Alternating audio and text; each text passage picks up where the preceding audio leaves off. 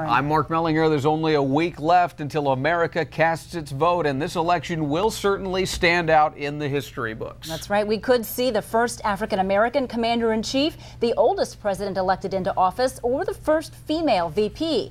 How do those scenarios sit with local voters? Here are the results of our exclusive News Channel 15 News Sentinel poll.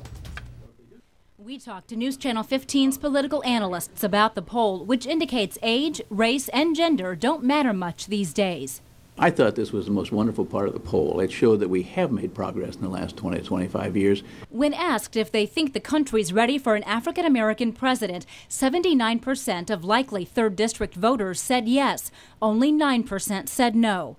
The News Sentinel's Kevin Leininger says those numbers don't surprise him, but there may be something called the Bradley effect at play, where African-American or other minority candidates tend to track a little bit better in polls, maybe by 4 or 5 percentage points, than they finally do on Election Day, because people tend not to want to look like racists when they're talking to pollsters. I think there's a reverse to that going on. I think there are a number of discreet conservatives that are sitting in their offices, more likely than not, thinking, I'm not real sure I want someone in charge of the presidency that's a little older, a little not as certain, made some decisions they didn't like, and they may well vote for Obama, who had never thought about it before. We then asked, at the age of 72, is John McCain too old to be president? An overwhelming majority, 88%, say he's not. There are about 1.2 million people in this state, 55 and older.